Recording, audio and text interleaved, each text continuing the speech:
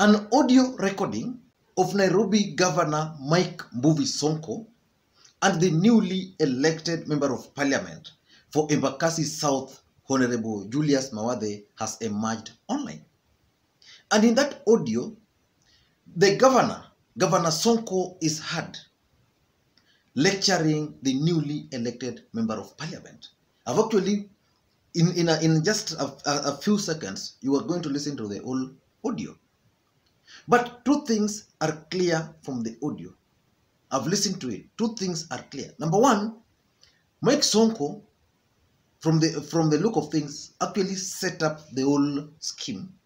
Either Mawathe called him and he recorded the Mawathe, or he called Mawathe with recording him in his mind to set up Mawathe against the people whose lands are going to be affected.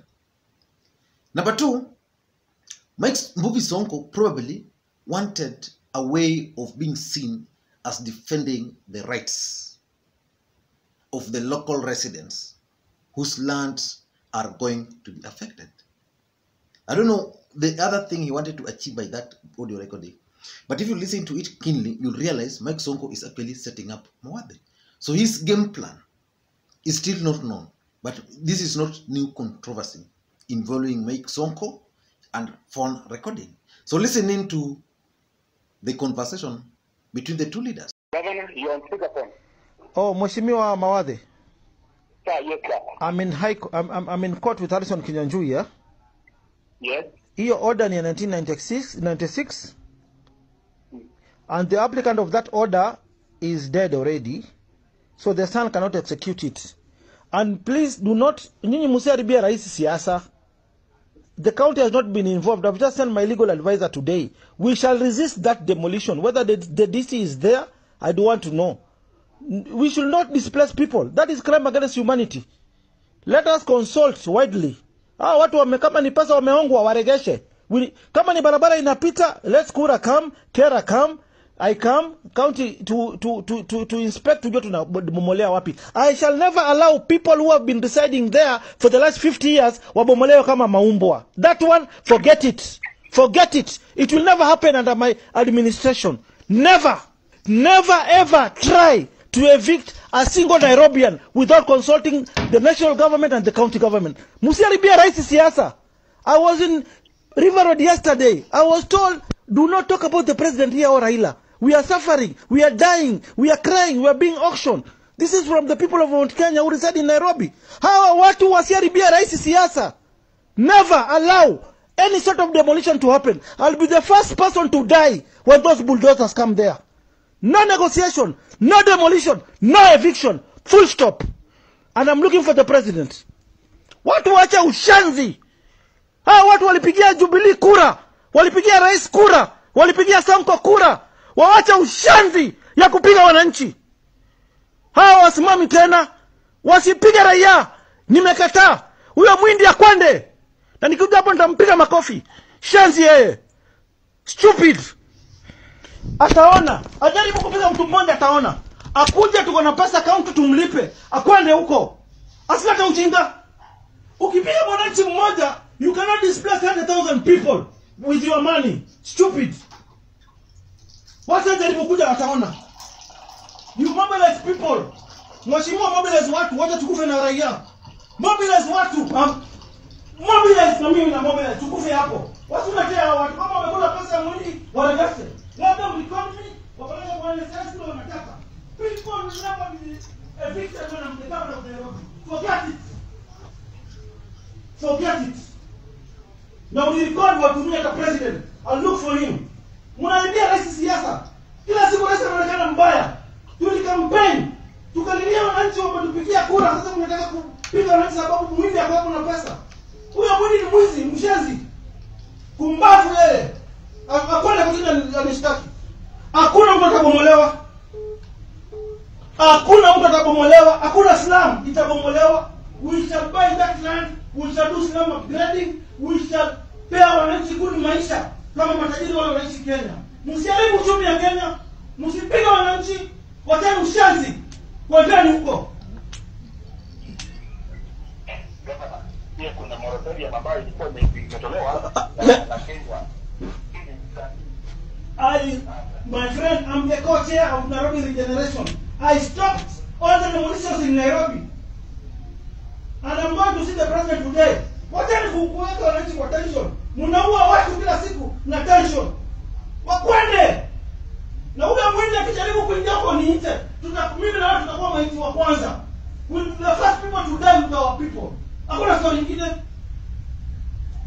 Unakwanza ule mwindi atoke hapo. Akwende.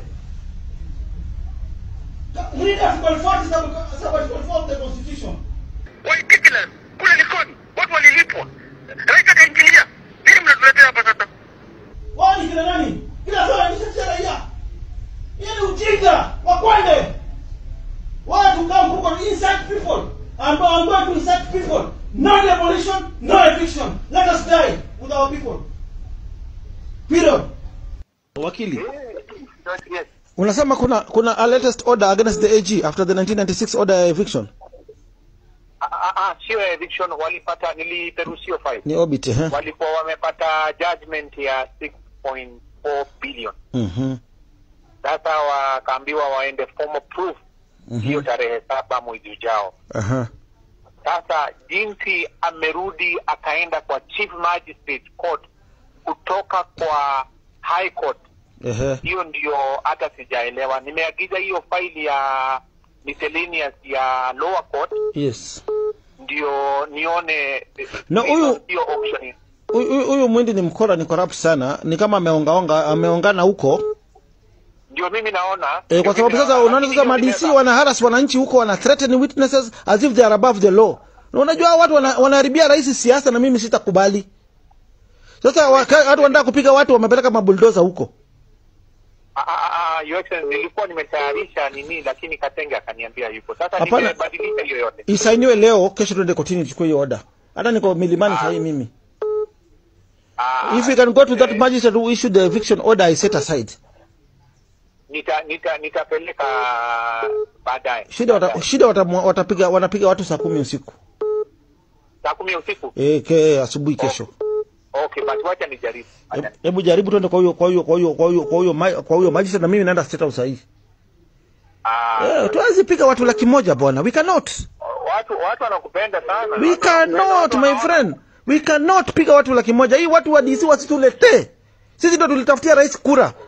Jana nimeenda Nyamakima huko, nimeambiwa usiongee mambo ya rais hapa.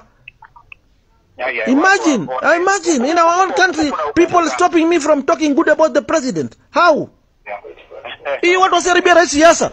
Wakwende kabisa bali walizaliwa. Wasitulete. Kuna Your Excellency, ukiongea kwa hiyo maneno, ningependa useme hii. So yes, wakili. This is your weighty point. Yes. This is your weighty point. Yes, wakili. Jinsi gani mtu anaweza dai akona order kwa High Court na anaenda kutafuta order ya eviction kwa lower court?